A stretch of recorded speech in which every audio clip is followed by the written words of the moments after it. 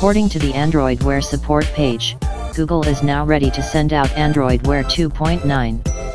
The update will start rolling out in a few days. Keep in mind that this is not an OTA update for an Android Wear powered timepiece. Instead, this update is for the Android Wear app that is installed on the phone. The update includes a new notification complication that allows you to view previews of your messages. Another change adds improved glanceability in notification cards, with longer titles. In addition, a dot will be found by default at the bottom of a watch face to indicate an unread notification. Before the Android Wear 2.9 update, this was a feature that you had to enable to turn on.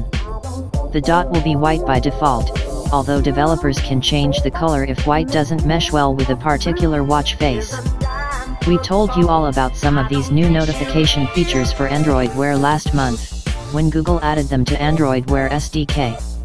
Version 2.2.0. Besides the notification dot, Android Wear powered watches can show you how many unread notifications you have on your smartwatch. This number can be seen on the system tray, or placed at a unique location on the watch face.